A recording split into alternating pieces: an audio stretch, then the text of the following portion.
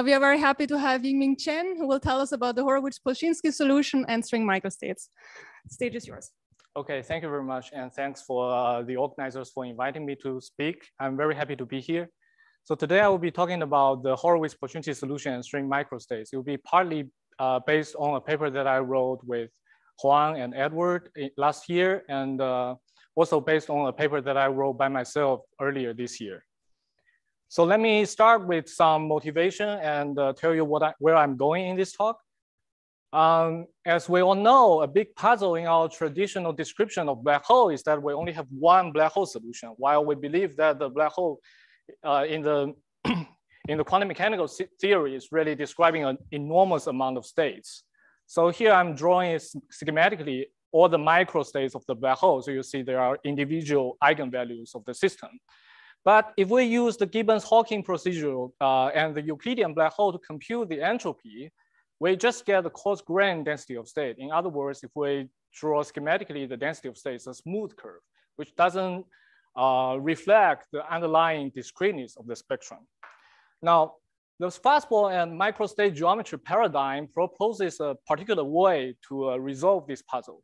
Rather than a single geometry, there exists a large family of microstate geometries, each of which describes some coherent superposition of microstates.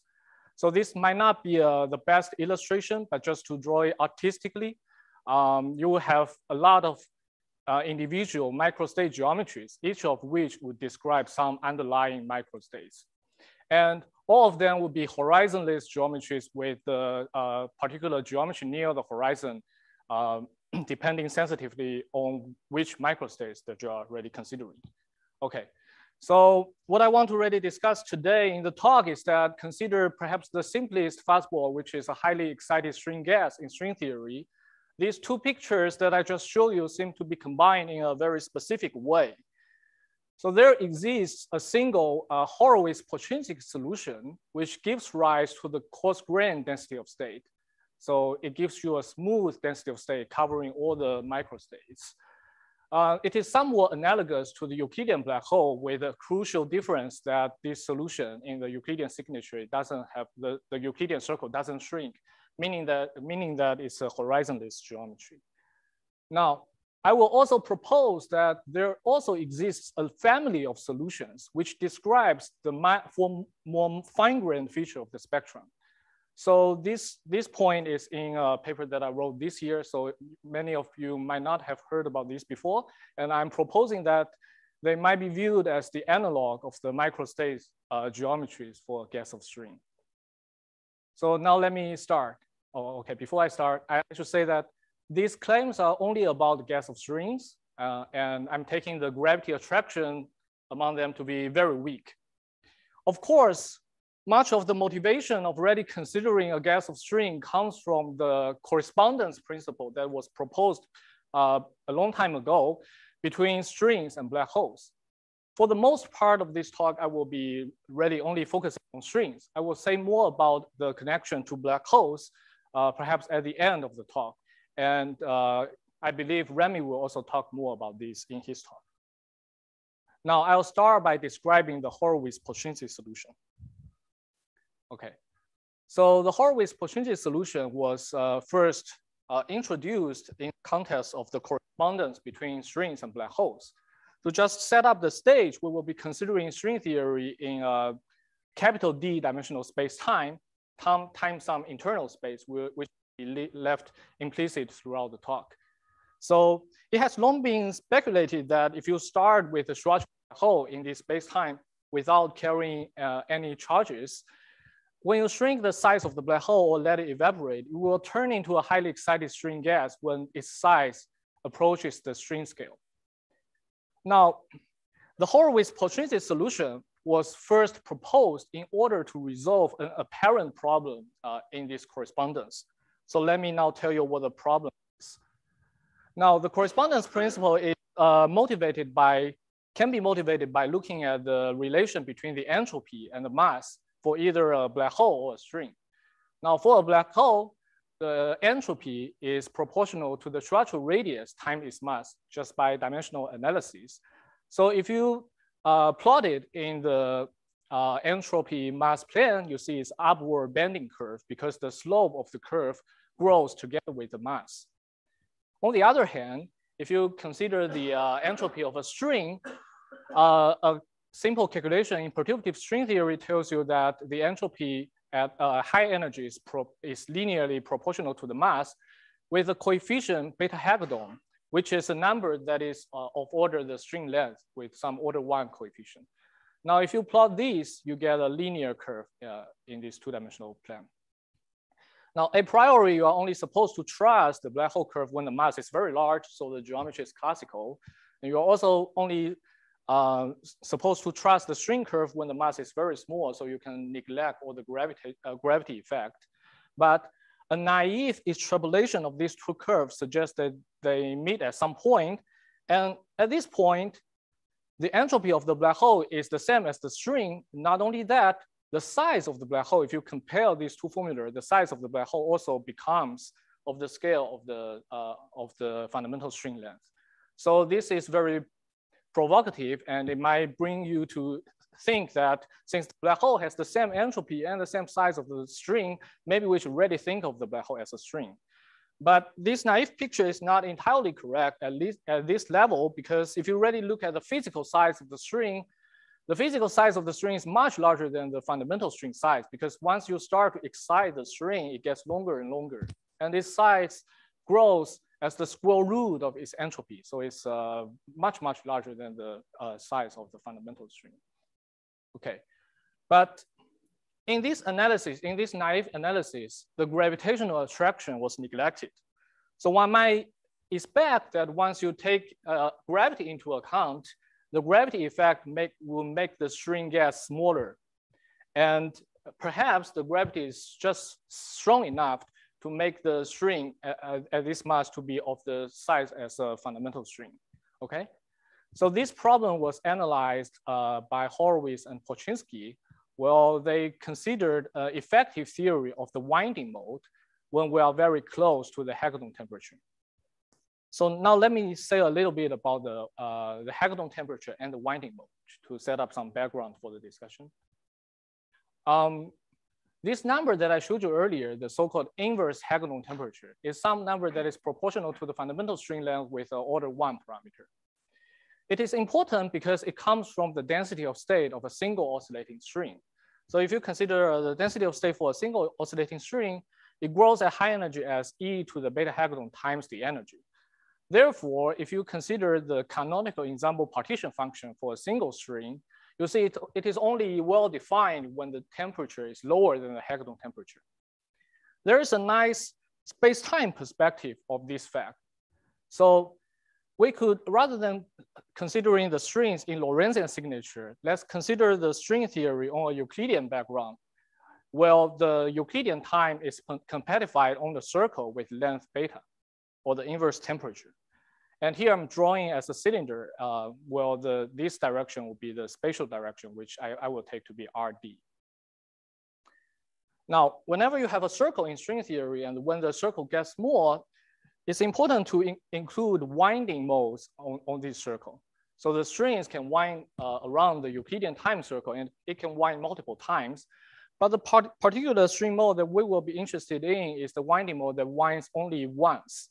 The reason that it is particularly important is that its mass is given by the following formula. It's proportional to the difference of beta square and beta Hagedorn square. So you'll see that when the inverse temperature gets close to the inverse Hagedorn temperature, the mass becomes 0 and you have a light mode in your theory.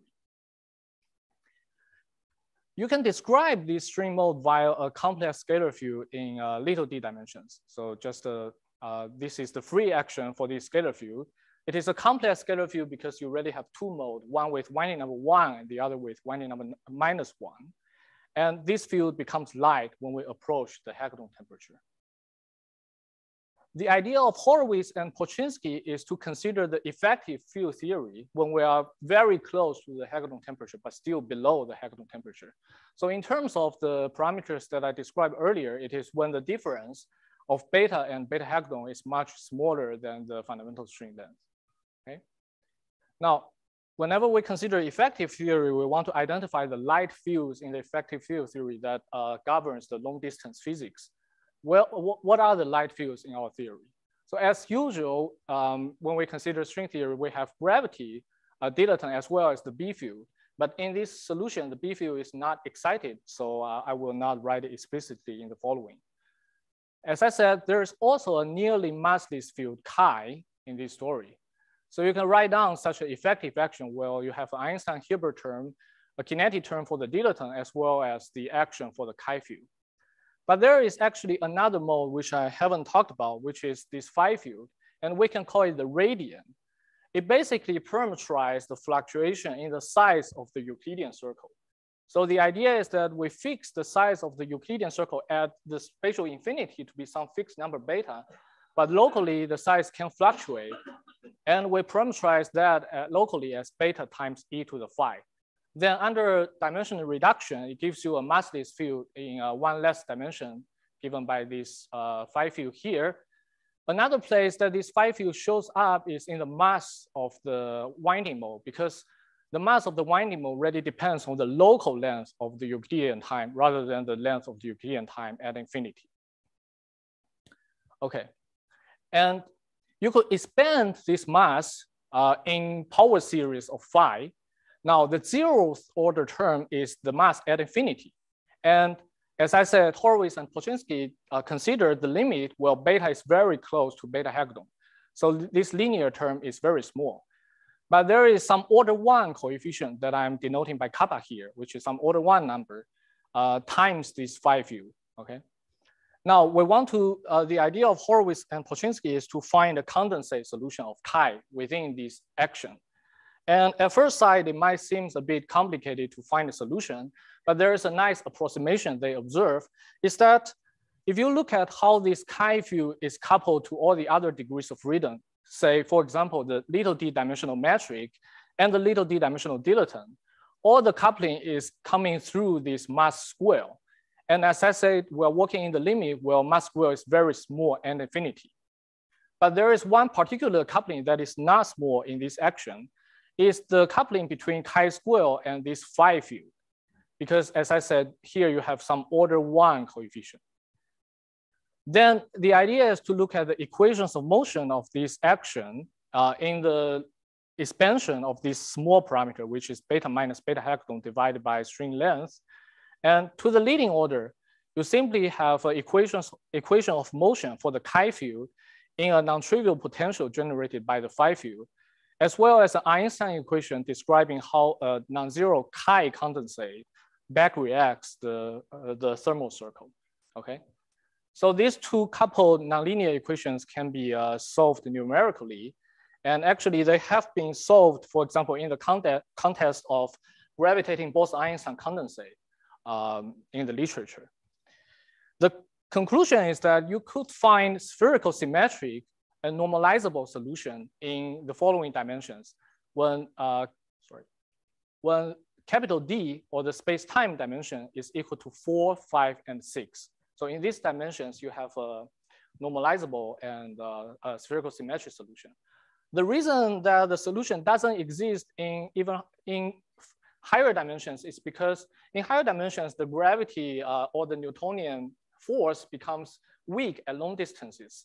As I remind you that as you increase the mass of the string, it also gets bigger and bigger. So it really is a competition effect between the speed that is getting bigger and the gravitational attraction.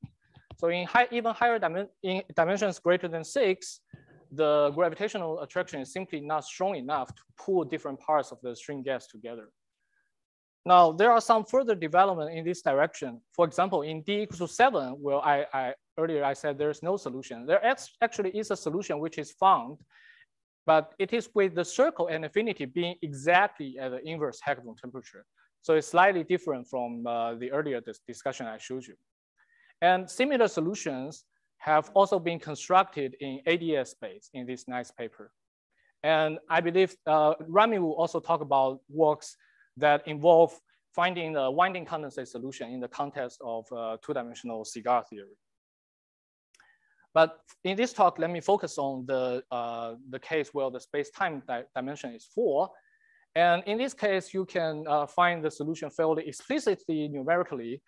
And here I'm showing you some rescaled version of the chi field as well as the phi field. And I also rescaled this rho, which is the radial coordinate.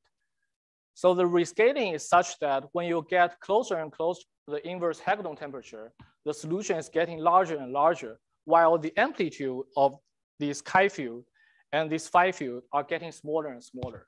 So it means that the solution is in better control when you are closer to the inverse Hagedorn temperature.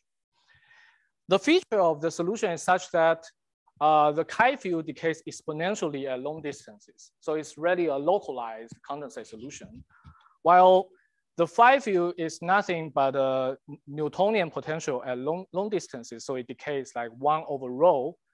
But the crucial thing here is that it is finite and negative in the center. So the Euclidean circle is smaller in the center, but it is not vanishing. It means that this geometry is a horizonless geometry.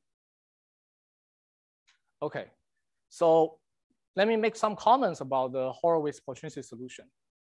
Even though it is a solution that is constructed first in the Euclidean signature, because the winding mode is really well defined when you go to Euclidean space-time, when you have a circle that you can define this winding mode. But you'll see that many of the properties of this solution has nice interpretation in the Lorentzian signature. I will try to argue that it really describes the cross-grained feature of a star, of a gravitating star that is made of self-attracting strings. Now, what are the properties that you can look at for the Lorentzian or for this Horowitz-Polchinski solution? The first property you could look at is related to the puzzle that I showed you earlier, that the string is too large to make this correspondence principle work. Now you can ask, how does gravity now affect the size of the solution? We can look at the size of the solution by simply continue the metric as well as the stress tensor of the solution into the Lorentzian signature.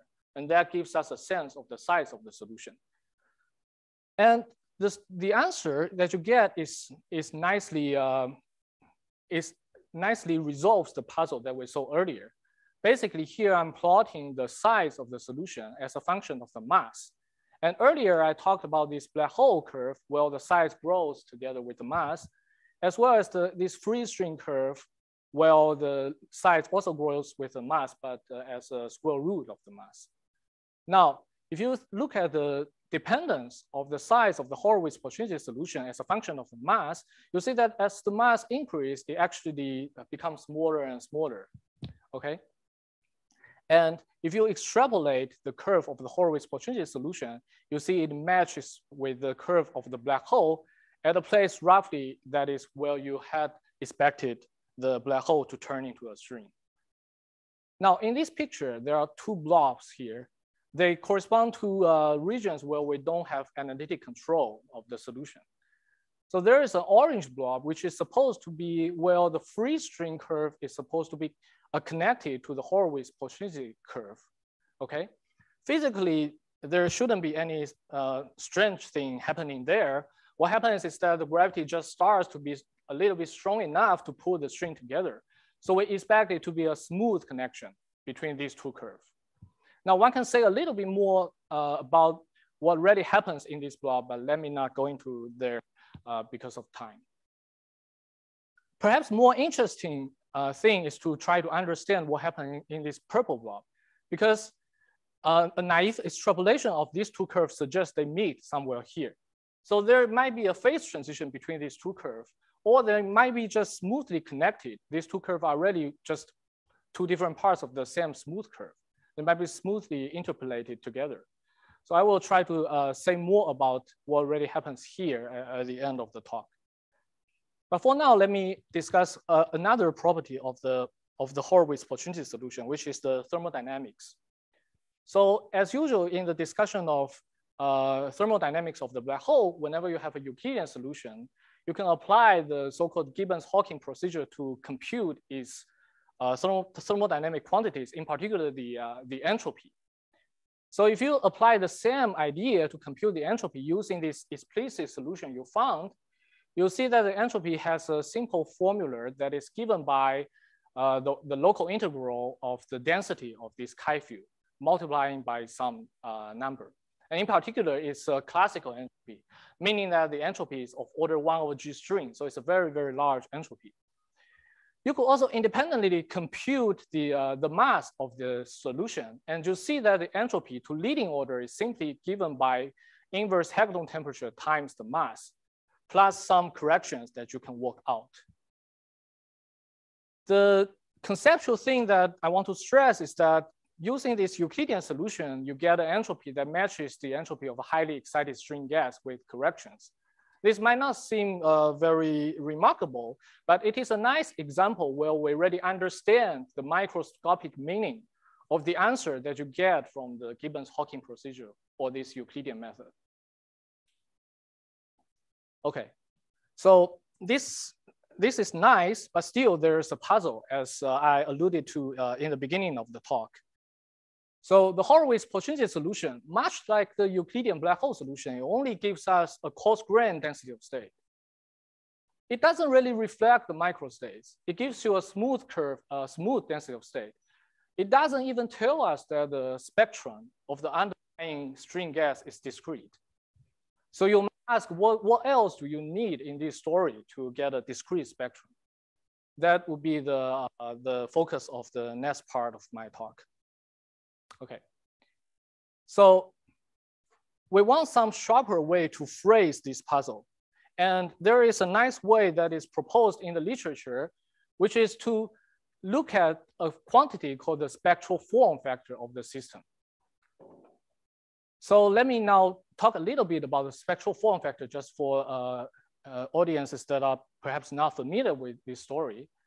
For reasons that is not really crucial for this talk, we will consider a microcanonical variant of the spectral form factor.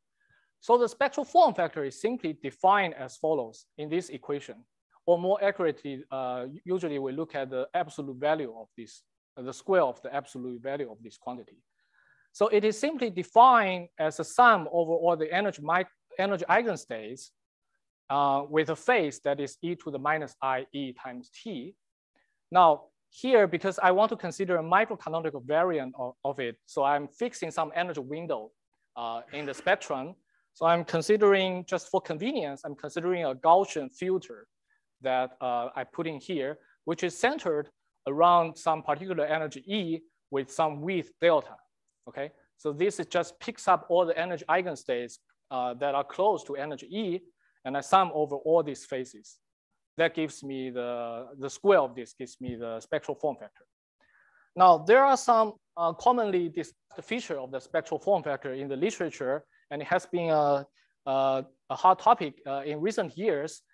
Some often discussed feature is that at short time, if you look at t that is relatively small, the spectral form factor decays.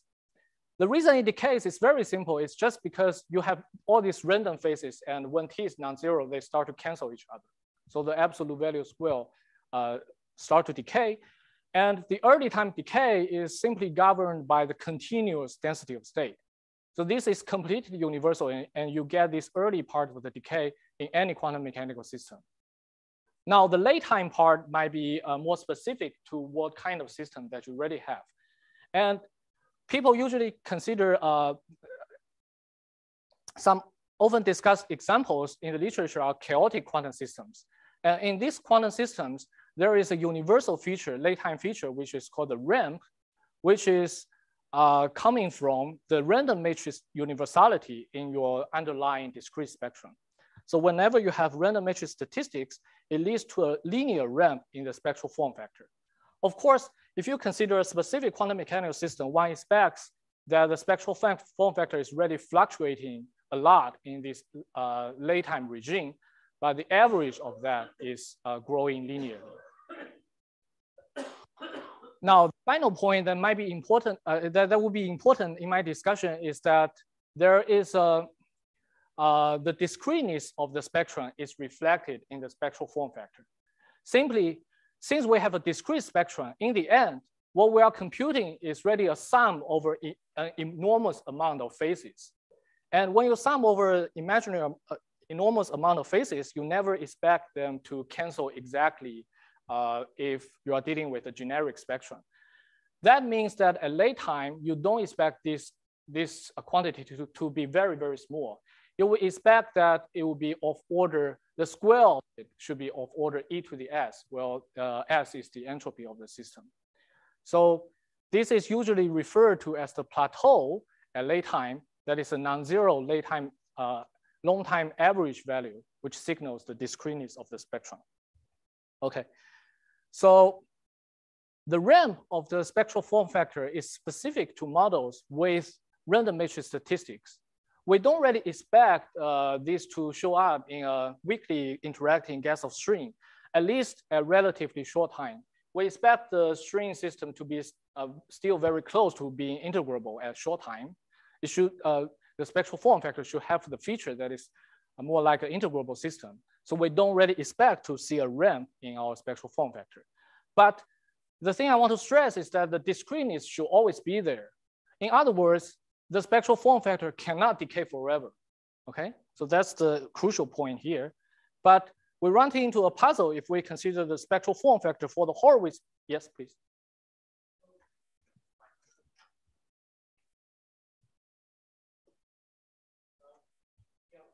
Since the gas of strings is interacting, yes, albeit weakly, I would have thought that like any interacting system, there should be level repulsion. And so why wouldn't there be random matrix statistics? Yes, so it's important here. I'm saying it's at relatively short time, I don't expect random matrix statistics. Or maybe if you talk about the spectrum, I would expect the random matrix statistics to be a very fine grained scale of the spectrum when the energy level are very, very close to each other. But at a larger scale, I don't expect random matrix behavior in a weakly coupled theory. Just the wax. What do you mean by random matrix? Right. So, for example, the GOE statistics that you can get. No, here I'm more really connecting to what people said in the literature. I won't really be talking about random matrix in this talk. I won't be able to reproduce anything about random matrix. So here I'm simply saying that at short time, I won't expect random matrix statistics. It will be similar to you start with a free gauge theory and you add a little bit of interaction. At very long time, you will expect that the spectral form factor might have this ramp behavior, but you don't expect it to show up at order 1 time. So maybe it's important to point out that you run into puzzle already at order 1 time, a time that is order 1 in the string scale, or some order 1 number times the string length. I'm confused about how that reflects itself on this spectrum.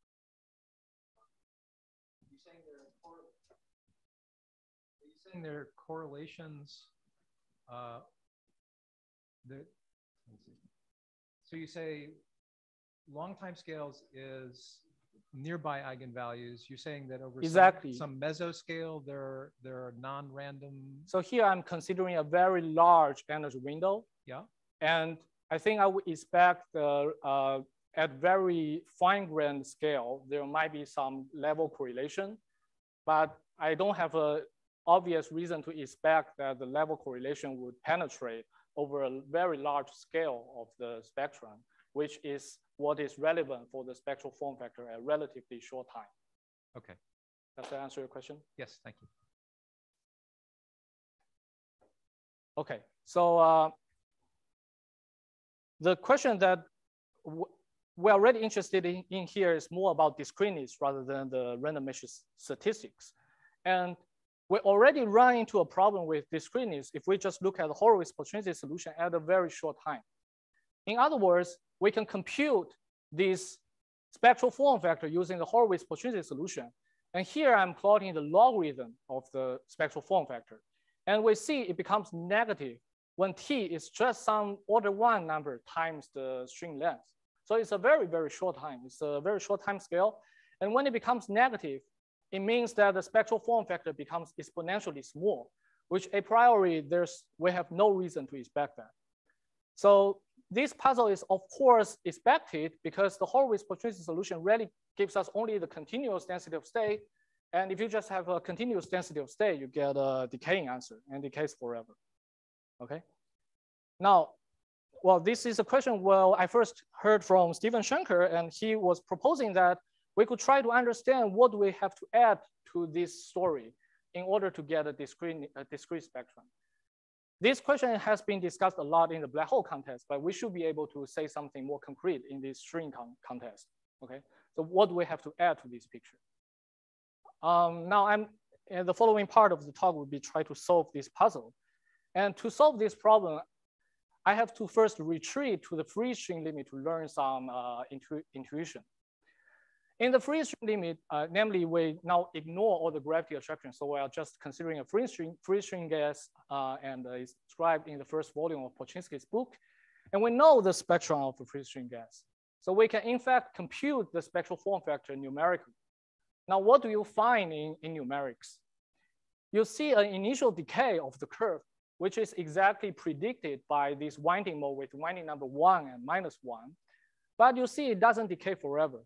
At some time that is of order 1 in the string length, the curve starts to bend and it starts to rise again. If you zoom in into the rising part of the curve, you see a bump after another. So the detail feature of this rising part is very rich. And the question we want to ask is, how do we explain the rise and the detailed feature of the spectral form factor in terms of geometries? Now, to tell you the answer to this question, I have to take a little bit of detour, but it won't be involving a lot of technical details. It will be a very simple detour, which is I want to talk a little bit about free string partition function. So in the free string limit, we know what the partition function Z of beta is. And for simplicity, let me now just focus on bosonic string in 26 dimensions with all the spatial directions to be compact. The reason I want it to be compact is just because I don't want the continuum in the spectrum due to the momentum of the string, due to the continuous momentum. So let me, for simplicity, just consider compact directions. And now what can we say about the partition function? The partition function is convergent when the real part of beta is greater than the inverse Hagedorn temperature. But we can, in principle, analytically continue it into other regions in the complex plane. So the purpose of doing this manipulation will be evident in a moment. Such analytic continuation is most clear if we write the thermal free energy as a one loop partition function of a string on the Euclidean thermal manifold, similar to what I talked about for the construction of the winding mode. So let me briefly review this very elementary, but I find a very deep construction. So this is the expression for of course, the free energy of a free string. It's given by an integral over the fundamental domain in the upper half plane times a sum of this form. So it's a sum of exponentials. And in the exponential, you have this factor B and C, which are nothing but, so this B is nothing but proportional to the mass of the string modes that you have in this Euclidean manifold. So you'll see that you have the momentum contribution, winding contribution, as well as the oscillator contributions in the spatial direction. Of course, since here I'm taking the spatial directions to be compact, you also have the momentum and winding contribution there. The C factor here is nothing but imposing the level matching condition on this background, okay? Here I'm using alpha to denote all the quantum numbers collectively. Now, the idea is we want to analytically continue this partition function into regions in the complex beta plane where it is originally not convergent. So if we look at each term, we see that each term is only convergent when as tau2 goes to infinity, when the real part of this B coefficient is greater than 0. Now, this analytic continuation was actually described in detail in this nice paper in '89. And after the analytic continuation, you end up with a bunch of poles in the complex plane. And the poles are located at at places where B is equal to 0, namely some string modes that becoming massless, as well as C is also equal to 0. That is just enforcing the level metric condition. Okay, in other words, the singularities of the free string partition function are at places where string modes becoming tachyonic. This is, of course, reasonable from the space-time perspective because you have some fields that becomes massless. And in this equation, I have this factor D here. This factor D is a degeneracy factor because in general, there are many string modes that can become tachyonic at some particular value of beta tilde. Now, the commonly known singularity is, of course, nothing but the Hagedorn temperature that I mentioned earlier. And there we have D equals to 2 because, as I said, you have a winding mode with winding number +1 and a winding mode with winding number -1. And it gives you a simple pole in the free string partition function. Now, if you do a Laplace transformation of these, you simply get the density of Hagedorn density of state, a continuous density of state. Interesting feature that I want to stress here is that most of the singularity beta tilde, they are actually complex. They don't lie on the real axis. And the fact that they are complex will be very important in the discussion of the spectral form factor that I will talk about later.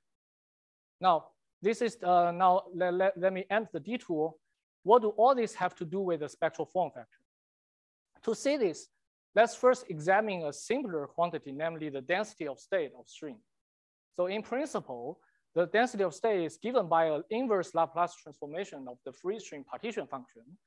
And it's given by an integral over beta where the integration contour is along an imaginary axis, while the real part of this contour is greater than any of the singularity. But once you see a picture like this, you can't help but deforming the contour leftwards and start to pick up the contribution from each of these poles. And you can ask, what do the poles give you? Of course, the pole at some particular beta tilde just gives you a contribution that goes like, rho goes like e to the beta tilde times the energy. In particular, the pole that is to the rightmost pole, which is the inverse Hagedorn temperature, just gives you the leading Hagedorn density of state. But here you see there are actually tiny corrections to the Hagedorn density of state given by all these other poles. There are tiny corrections because all of them have a real part that is smaller than the inverse Hagedorn temperature. Therefore, they are usually not talked about in the usual thermodynamic discussion because they never dominate. But they become very important in the discussion of spectral form factor. The spectral form factor, as defined in this formula, can be computed in a very similar way as we did in the density of state. So you can rewrite this formula exactly in the form that looks somewhat like inverse Laplace transformation, with the difference that in the exponent, now you have a quadratic term, which comes from this Gaussian width that I inserted, as well as since you are looking at a quantity at some time t, you see that once you work this out, you have a z of beta plus it rather than z of beta here. So now we have a formula like that. We can also start to deform the contour leftwards and pick up the contribution from all these poles. And you see that the pole at beta tilde contributes a value of the spectral form factor that goes like this. Now, I want you to just focus on this particular part of the answer, which is the time dependence. And the crucial point is that the contribution of the pole at beta tilde does not give you a decaying answer that is centering around t equals to 0. It is maximized when t is equal to the imaginary part of beta tilde. So it could be a possible contribution that can explain this late time behavior because they are already maximized when the time is being non-zero. Okay. Now, where are the singularities, let's say in bosonic string theory? Of course, one should repeat this story in superstring, and I did that in the paper, but the basic lesson stays unchanged. Now, for simplicity, let me consider the bosonic string and forget about the usual tachyon. Then the singularities in the bosonic string theory are roughly shown like in this picture. Of course, there are infinite number of them, But here I'm just showing all the contribution from winding modes with winding numbers smaller than 2, as well as oscillator numbers smaller or equal to than 5. And in this picture, all the orange dots corresponds to the string modes with winding number 2, and the blue dots correspond to the winding number 1 modes. In particular, we have this usual singularity, the inverse Heckelton temperature here. Now, another feature now we should look at in this formula, the contribution, is that when T is equal to imaginary part of beta tilde, this is 0. And at the peak of the contribution, we get this quantity, which is larger if the real part of beta tilde is larger. So this tells us that if we want to focus on the dominant feature of the spectral form factor for strings, we are most interested in the singularities that are most to the right of this picture. Namely, in this picture, it will be this singularity that I circled, okay? So there are actually infinitely many singularities along this line. And in string theory, in bosonic string theory, and more generally in type 2 and heterotic string theory as well, they come from the following winding modes. So they come from the winding mode that carry winding number 1 and -1. So here I'm excluding this orange dot because that is hidden behind this original singularity, and I'm only focusing on the blue dots. So they carry winding number 1 and -1, but different from the usual winding mode, they also carry momentum along the time direction, okay? So if you think about the string, they are also moving along the Euclidean time direction. They also carry some oscillator modes in the transverse directions. And it's intriguing, it's interesting that these leading singularities, they correspond to string modes which carry purely left moving or purely right moving oscillator modes, okay? And because of level matching condition, the momentum number is equal to or opposite to the oscillator number. And this completely reproduces the feature that we saw earlier in the numerical result for the spectral form factor of strings. You see that if you now consider the imaginary part of all these singularities, they match precisely to the location where you found the peak of all these bumps. And each of these bumps correspond to some particular string mode that becomes massless at this complex value of beta. And this curve is also slowly rising. This is due to the degeneracy factors coming from the fact that as you go towards large T, you are increasing the oscillator number. So there is an increasing number of string modes that becomes massless there. So there is a slow rising due to the degeneracy factor. Okay, now let's go back to the case where we have a little bit of gravity attraction. What do we expect? We expect the existence of a family of Horowitz-Polchinski-like solutions corresponding to these other string modes. So we know that as we go from free string picture, so this is the numerical result of the free string picture to the picture where we have a little bit of gravity attraction, we know what's the corresponding decaying part of the curve, which is simply the Horowitz-Polchinski solution, as I told you earlier.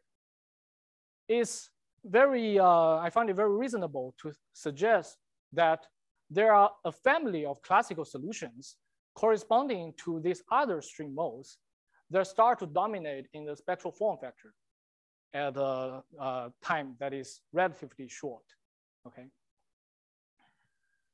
There are two reasons that this suggestion seems quite likely to me. The first reason is a physical argument. We don't expect a phase transition between free string and the gravitating string gas. So qualitative features that you see in the free string should remain at least at relatively short time. That tells you that at relatively short time, here is a short time, the T is of order 1 times the string length. We expect this curve to look roughly the same. So that's the first reason that you expect a similar feature in the weakly interacting case. The second reason is that the important coupling involved in constructing the Horowitz-Polchinski solution is rather universal. It doesn't involve very complicated interactions.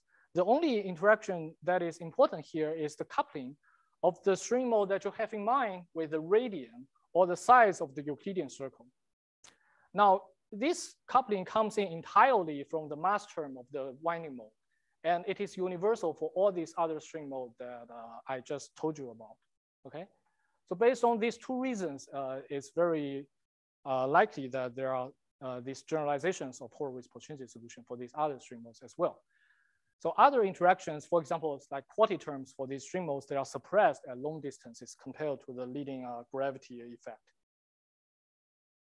Now, let me talk a little bit more about these solutions. To construct the solution, you would fix the boundary length of your space-time at infinity to be close to the complex value where the string mode that you have in mind become massless.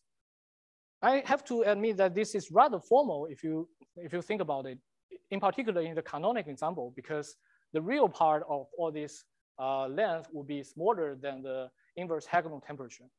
But in terms of the quantity that we're computing here, we are trying to do a microcanonic ensemble discussion, and we are fixing the energy.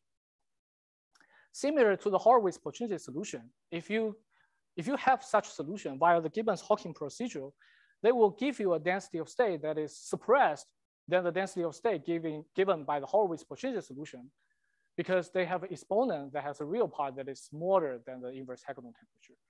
Or more accurately, since this will not be a real contribution, you should really sum over the solution with its complex conjugate, and it will give you an exponentially rising contribution to the density of state as well as an oscillating profile. Of course, this is a behavior which you can show explicitly for the free string case. But here we are conjecturing that even when you have a little bit of weak gravity interaction at relatively long scale in the spectrum, we still expect this kind of fluctuation to still exist. So the weak interaction doesn't destroy this kind of fluctuations entirely. Now, these solutions, they correspond to ripples in the density of state. We have the leading Horowitz-Polchinski solution, but these other solutions, they give rise to subleading, but the fluctuations in the density of state. If we include more and more of them, we get closer and closer to the discrete spectrum. But the way that they come into the story is rather gradually. They don't destroy the Horowitz-Polchinski solution, but they add to it. And by including more of them, we approach the limit where we have a discrete spectrum. Of course, there are important caveats in comparing this to the microstate geometry. Unlike the usual microstate geometry discussion, there are complex saddle points, and they do not have obvious Lorentzian interpretation, even though I think it would be a very interesting question to try to understand whether they have any Lorentzian significance. They dominate in the spectrum, so I think there are some subleading contribution to the spectrum, so I think they should have some imprint in some dynamical quantities that you consider in the Lorentzian signature. But ultimately, as I've presented here, there are some complex saddles, and they are perhaps more similar to the complex saddles that have been discussed in the Angstufo-Silvian-Mills 116 BPA state counting story that is discussed recently by Aharoni and collaborators, as well as by Samir Murthy and collaborators. Another caveat is that we don't expect to really approach individual microstates in this way. There are several reasons. For one thing, a reason I haven't had time to discuss, the Horowitz-Polchinski approximation will break down at some late time scale, at some time that is related to the G string, that is some inverse power of the G string. Another reason is that, as Emil was talking about, even with little interaction, one might expect some random matrix universality at a very fine-grained scale of the spectrum. We expect this to kick in at a much later time. Now, what is the correct picture at a much later time? Do we give up the geometry picture and return to the quantum fastball and just think about the fastball already of this string in the Lorentzian signature? Or can there be any effective descriptions in terms of the wormholes, as was taught to us by Sachenker and Stanford, that wormhole, they are a universal description of the late time RAM in the spectral form factor. Or are they secretly the same thing? Okay, now let me come to the last part of the talk for the last few minutes. If we further increase the gravity attraction or the mass, we expect the string star to collapse into a black hole, as alluded to by this purple blob in the picture. So now the nature of this transition in terms of classical solutions, both the Horowitz-Polchinski solution and the black hole, they are classical solutions in string theory, can be phrased as a question of whether there is a phase transition in between the two Walsh CFTs underlying these two classical solutions. Now, as was discussed in this paper I wrote with Huang and Edward last year, in the type 2 string theory, there is an index argument, which seems to suggest that there is an obstruction against a smooth interpolation between the two solutions. In the heterotic string case, we have found no obstructions. I should mention that there have been proposals of how one might get around the index argument in some other situations. In particular, I think Remy will talk a little bit about that in his talk. The question I want to ask, but I don't have an answer, is that let's say that the earlier part of the curve is replaced by the black hole as we further increase the mass or the gravity attraction. What happens to the later part of the curve? Okay, now let me summarize. So we talked about the Horowitz-Polchinski solution and its generalizations. They capture certain information of the string microstates. The story has a natural analog in gauge theories, where the winding mode are replaced by the Polyakov loops in gauge theory. I will save this story for a discussion session next week. In that case, it seems that one can say a little bit more about what happens at late times. In particular, one can say a little bit about what happens at strong coupling. Well, there seems to be an effective wormhole picture which emerges. I hope that it's okay that I say something about wormholes next week. So now, the last thing that I didn't have time to talk about is that it was discussed in this paper that I wrote with Huang and Edward, is that using solution generating technique, you can construct charged Horowitz-Polchinski solutions. And they describe the near extremal limit of black holes carrying momentum and winding charges in an extra dimension. So that's all I want to say. Thank you very much.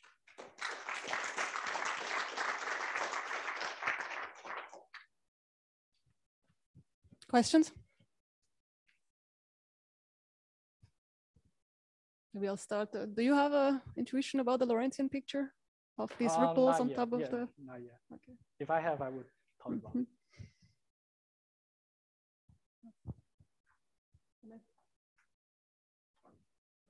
Yeah, I'm still a little confused about how to relate things in the time domain to the energy domain. Okay. So could you say again what the spectral statistics are telling you about timescales and ramps and plateaus and so on? So right. In other words, if I have like weak interaction, yeah. Why is? So you have weak interaction, and there should be some timescales that are inversely related to that weak interaction, such as timescales that are of order 1/g string to some power.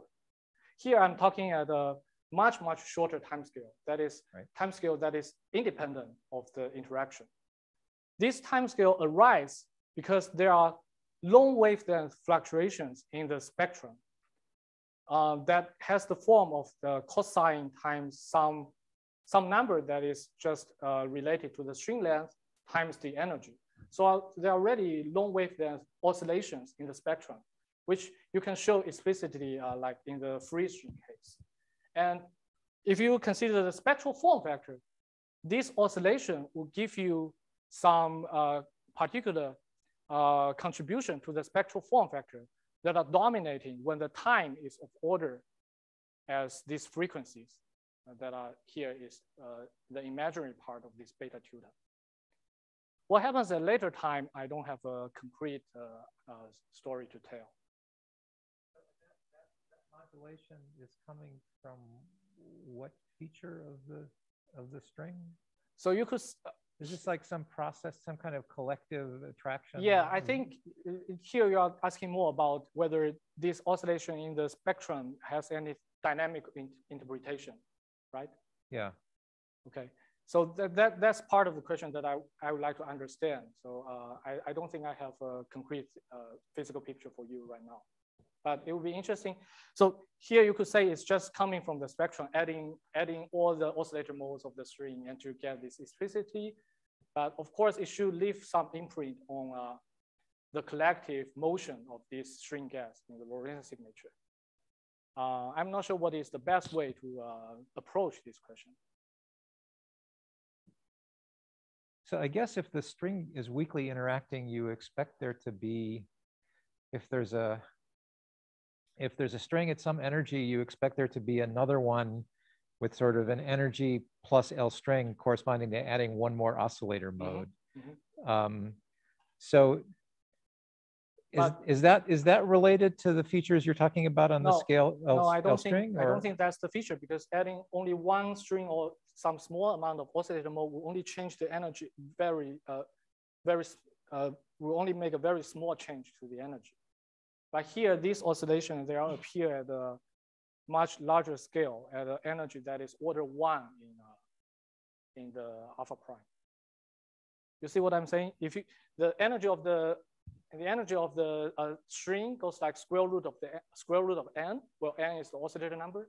If you change n to n plus 1, it only changes the energy by a tiny amount. Okay, good. Yeah, this will be some coherent oscillation. I just don't have more concrete things to say.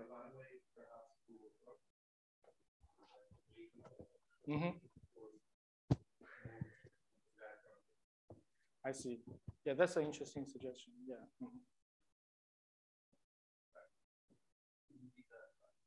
Okay, thank you. I'll try that. More questions?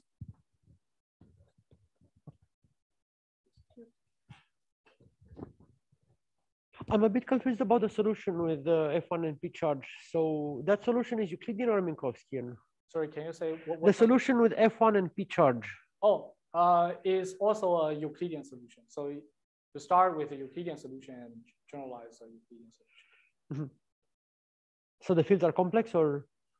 No, in this discussion, the fields are,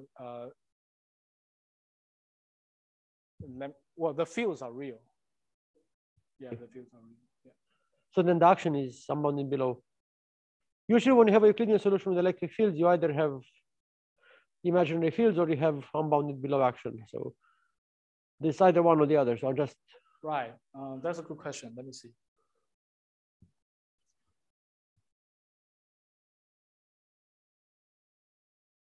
I take it back. I think you can discuss this with imaginary gauge fields in the Euclidean signature.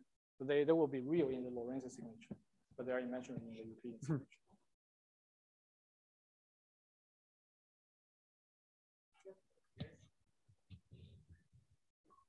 I guess related question is like these Euclidean solutions that you have, they're complex, right, in general? You mean these other solutions that I'm alluding to? Yeah. Family? Yes, exactly. So these solutions, like, is there any way to check like if they have allowable complex metrics in the sense of Kostevich and Sega? Yeah, here, because the back reaction is very small. So basically you have flat space with the only thing is that the time direction is compatible with the length of beta plus IT.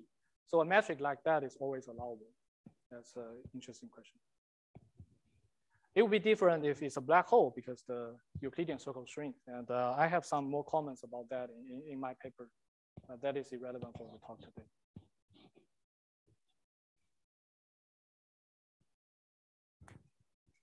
More questions?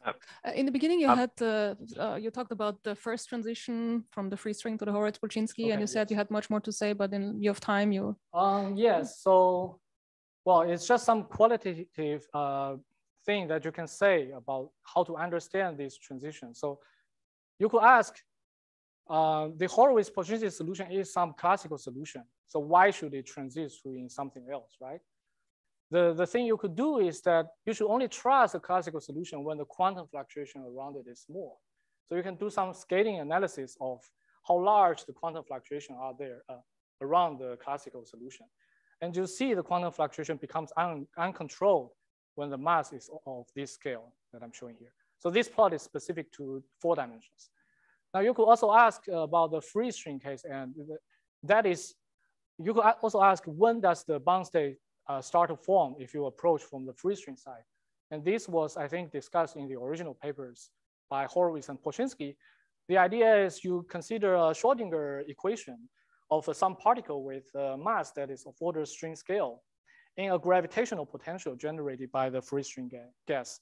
And you ask when does the bound state solution of the Schrodinger equation start to form. And by doing that simple analysis, you also see that starts to form when the mass is of order this scale. So it's just you could understand how this come about from both sides. Okay, another question? Where's the cube? So probably a very naive question, but I've always been kind of confused by one thing, just naively. You start with a free string solution, you transition to a Horowitz-Polchinski, but then in the purple blob, you then transition to a black hole. Do you have any idea on how you can have a solution that actually develops an horizon? And do you think that you can use these kind of approaches to explain some kind of horizon formation of some sort, and this description at least? Yeah, that's definitely the ultimate thing one would like to understand. But unfortunately, I think we don't really have a clear understanding of what's going on in that purple blob. I have to say there are some recent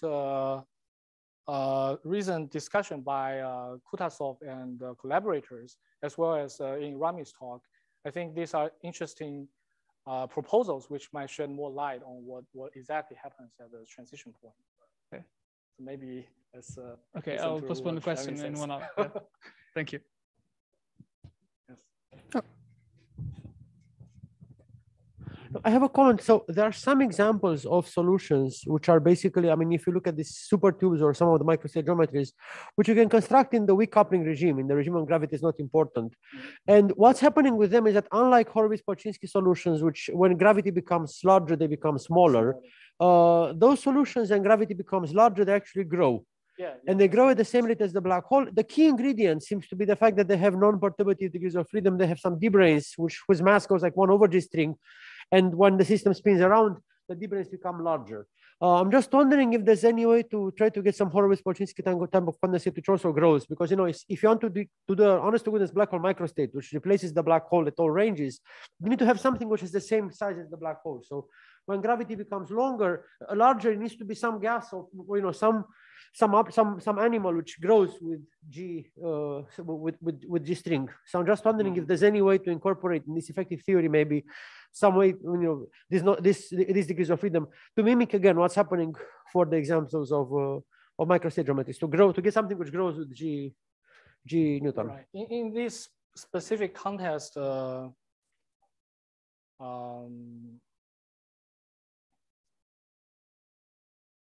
in this specific context, I don't see a clear way to do that. Maybe one relevant thing is I could say a little bit more about this charged black hole case.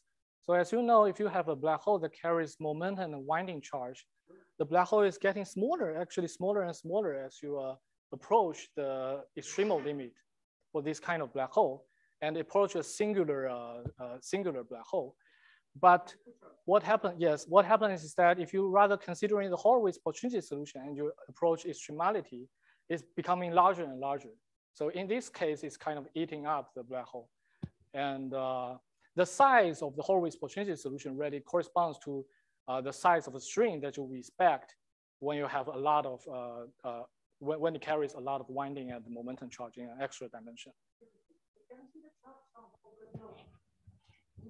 Structure system, we know the extremal microstates. You know, the microstates correspond to the to the F1P system. You know, becoming large, and we understand microscopically also in the D1D5 system. Understand microscopically what the microstates are, and we see that they actually become large. There's a naive black hole which is small, but the real microstates of the system, which are actually given by the super tubes, they actually become large. Yes. can one make a connection there? And can one see, for example, that the fact that the Horowitz-Polchinski condensate also grows? Is there some connection with? So here, maybe the well, let me see. So I think one relevant comment might be that in the usual Horowitz-Polchinski discussion, there is a transition to free string when the mass is becoming very small. Now, in this charged discussion, I'm not really making the mass small, but I'm taking the extremal limit. What happens is that under the solution generating technique, this transition between Horowitz-Polchinski solution and free string is mapped to the approach to extremality. So very close to extremality, I think the correct thing that one would say is that you shouldn't trust the Horowitz-Polchinski solution anymore, and you really get back to the free string picture. Just a free string with a lot of winding and momentum charge. And in that picture, the microstate is just explicit. So this is just the F1P system. I see. So so close to extremality, you said that you have the F1P system, which is just giving you all the two charge microstates, which are good. It's just. I see. And then, but that's back-reacted actually. That's still back-reacted. That free string picture is still back-reacted somehow. I mean, that's. I think by this consideration, I think the idea is that the idea would be that when you approach the extremality, the string becomes so large that the back reaction is very, very, very weak, and it won't be the quantum fluctuation of the string will be very large and won't be described by a particular class. You are saying that if I hit up that system, so if I have let's say I have my two charge microstate, which I know I love, my super tubes or my FP system, and then I hit them up, you are saying that at some point there's a Horowitz-Polchinski phase, which should take over. It's not, so somehow these microstates, if I keep on hitting them up, there should be some transition into this Horowitz-Polchinski phase. Yeah, I think it could be. I need to think more about that. We should discuss next week because that's really exciting. I mean, that's really interesting because there's a way to link, because there we know exactly the fastballs, and the fastballs are the free strings essentially, and they're basically saying that there's a new phase of these things which comes with some Horowitz-Polchinski phase. Okay, thanks. That's very interesting. But in that case, the typical states are also very small in the two charge system. It's like the black hole. Anything to take away from extremality, I'm fine. Okay, if there are no more questions, then let's thank Yiming again.